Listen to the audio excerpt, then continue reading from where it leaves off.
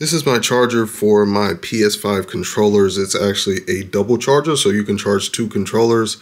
I was looking for something that was a nice design and was similar to my PS5, which is why I bought this. I really like how it looks. It has the blue, which the PS5 has the blue lights. It has the white and the black. So if you want everything to be like the same color and just look good together, then it makes sense to get something like this, right? So I want to run you through a little bit about this charger right here. So you can see it has the blue right now. That means it is completely charged. When it's charging, it will be red and it'll have a red line outline right here that will blink, so you'll know that it's charging.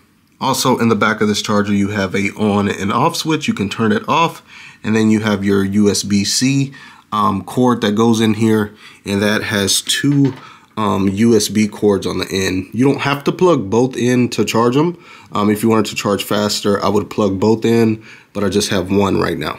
And this charger also comes with this cord right here. This is a double USB-C cord.